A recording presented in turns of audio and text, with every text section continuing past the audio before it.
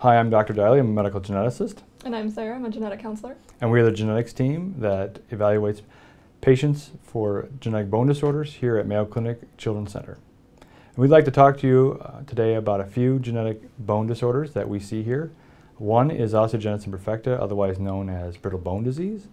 These individuals have multiple fractures, usually at an early age, sometimes even in utero, and they can have multiple fractures throughout their lifetime.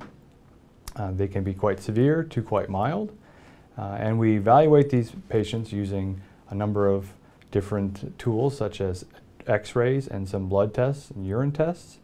And we treat these patients with a multidisciplinary approach with orthopedic surgery, endocrinology, physical therapy, and medical genetics.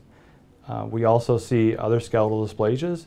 These are individuals who can have short stature, abnormalities of their joints, joint pain, other long-term complications, and we help establish a diagnosis if we can find a genetic cause.